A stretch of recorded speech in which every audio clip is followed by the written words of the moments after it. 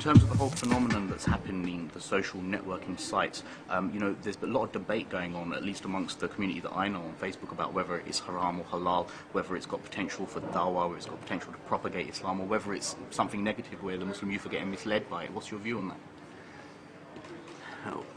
that? In Islam, you have things that are haram and things that are wajib.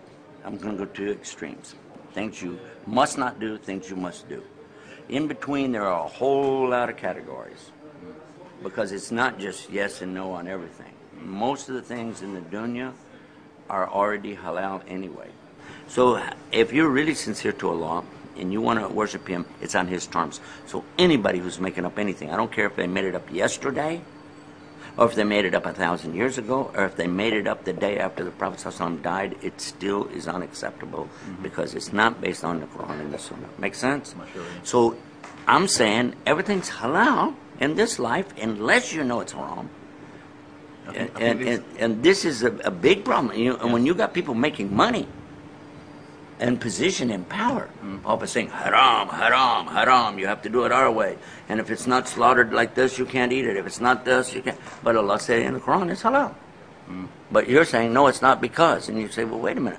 If you said no, it's not, you have to have a big evidence now, because Allah said clearly something is halal.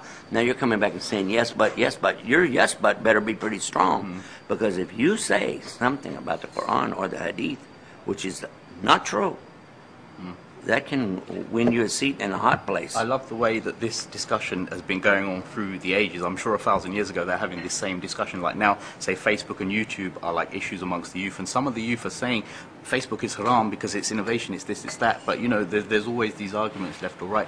I'm glad that you've like helped clarify that, because I certainly feel a lot more easier about using Facebook now, inshallah. But no, but here, let us come back the other way. I will tell you that a lot of stuff that's on Facebook, MySpace, and those kind of what do you call social networking sites? Social network sites.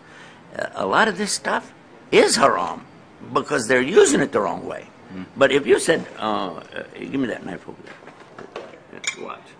If you said, okay, you're going to stab me, is a knife is a knife is haram? It depends what you're going to do with it. This one was used for spreading jelly and butter. It can be used for cutting your food. It can be used for many wonderful things.